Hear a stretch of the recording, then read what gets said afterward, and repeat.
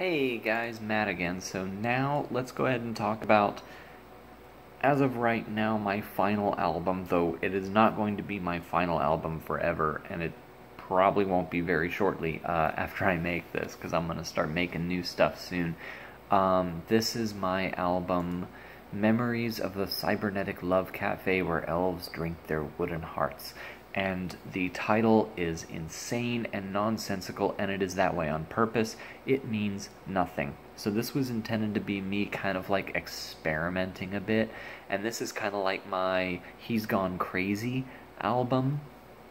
So I wanted the title to be random and weird to kind of signify the fact that I'm sort of branching out a bit.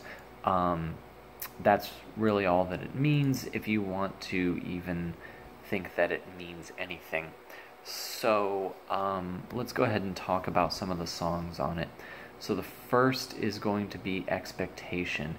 Now this is another one of those songs that I absolutely hate. I was trying my hand at angsty metal, and I don't think it went very well. I don't think I'm very good at angsty metal.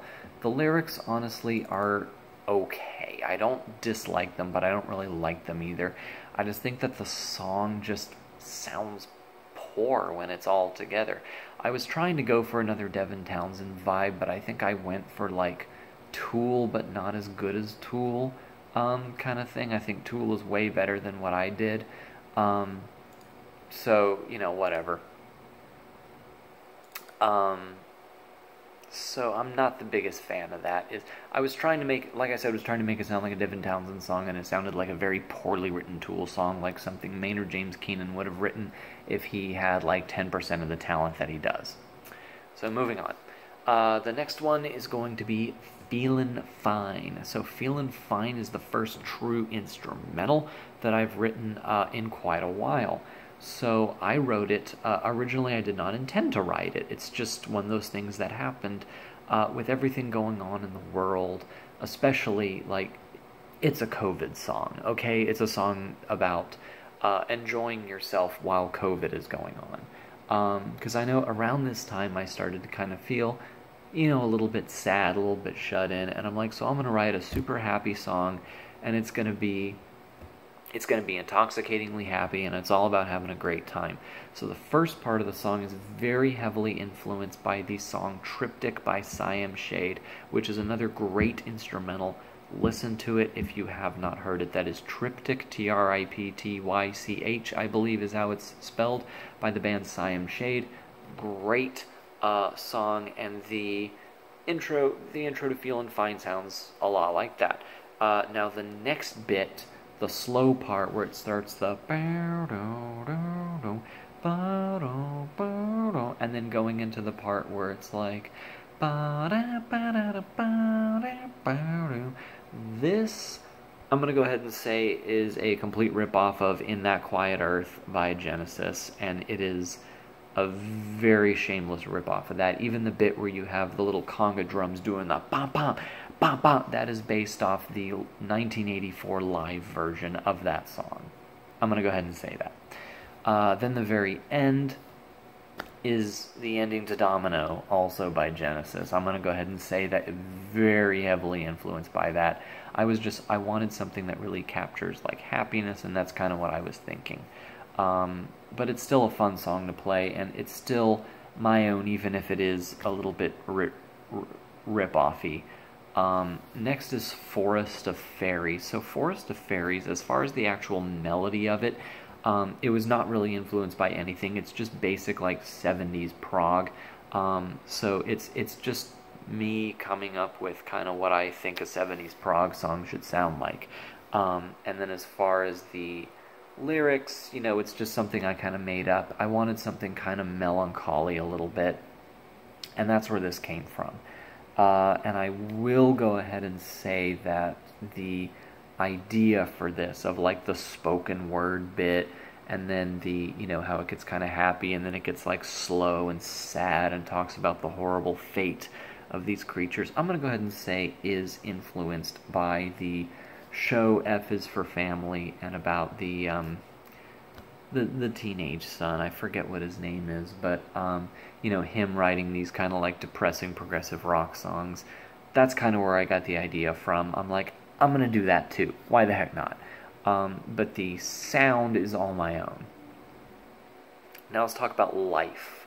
Life is Abacab by Genesis. I'm gonna go ahead and say this album has a lot of Genesis influence. Some of it a little more shameful than others, because there's a bit of ripoff going on here. So the intro is very similar to the intro to Abacab. Now, after that, it's my own thing. You know, I don't really, you know, like, I don't really draw influence from other bands when I did the rest of the song. You know, that's all me. My Reasons is another very introspective song. Now, I wrote this song when I first found out that my wife was pregnant with our second child. And so each verse is about a different member of my family. The first verse is about my wife, the second verse is about my son, and the third verse is about, as of then, my unknown unborn child, who is now my daughter. But I didn't know that at the time. So, you know, the lyrics reflect that. It's like, I don't know you just yet, but I can't wait to hold you in my arms, all that stuff. So that's where that comes from. But so this is actually one of only 2 songs on the album where I actually play the flute. I only play it at the very beginning. And I'm going to go ahead and say this is another shameless Genesis ripoff, and this is Fading Lights from We Can't Dance, which is the very last song that they ever did together before they switched the lead singer from Phil to Ray.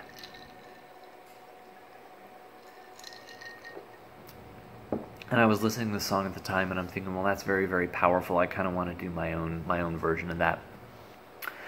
Now let's talk about the final song on the album, the 14-plus minute crazy, ridiculous epic that is. Let me find the actual name of this song. The full name of this song is That Time When You Get a Really Great Idea to Do Something and Everyone Keeps Telling You Not to because it's not that great of an idea, but you ignore them and do it anyway, and you regret nothing because it's so epic. That is the full name of the song. And the reason I did that, the reason I came up with such a crazy title, was because I wanted this to be another abstract song similar to Gulf of Planets. So the lyrics make absolutely no sense. I basically made them up as I went. And I'm like, just think of some words that sound good and rhythm together and string them together. I wrote these lyrics in just a couple of minutes, honestly. But I did that on purpose. I want this song to be crazy and zany and ridiculous. And the influence for this, God, so much. So the song Genesis by Devin Townsend, 1985 by Haken, Dreams by Satellite, and then just various like 70s folk prog with like your flute and your kind of Jethro Tull style, like Little Drummer Boy kind of medieval, you know, like English drum sound in there. So it's a lot of different things. It's prog metal, it's neo prog, it's arena pop, it's folk, it's everything. And it was that way on purpose. I wanted it to be absolutely crazy. So it's so much. So you have just the nice soft like keyboard intro with the strings and everything, and then I believe the song is in drop D tuning as well. Yeah, it is. So this song's in drop D tuning. And then you have the big chords, and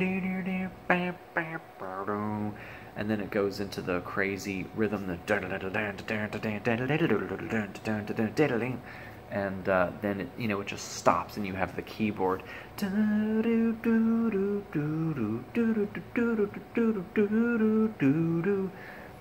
you know, you have the flute, and there's just so much happening in this song, and it's one of those,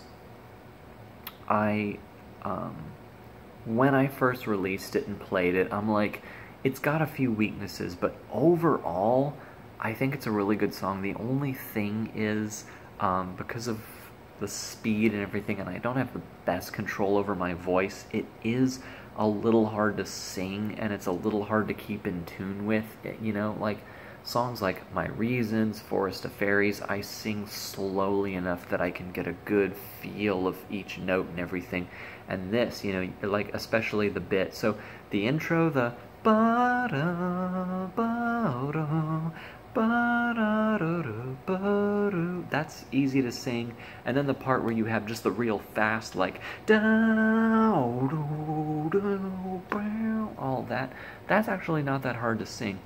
It's that bit in the middle of the da da da da da da da da do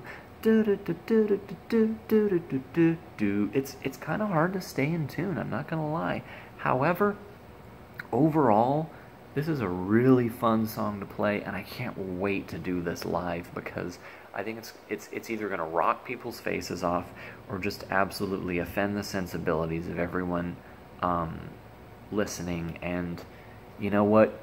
Either one, job well done. So that is Memories of the Cybernetic Love Cafe where elves drink their wooden hearts. My attempt to be experimental. So, yeah, let me know what you think of this album in the comments. Which songs you like, which ones you don't. I'm curious to know what you think.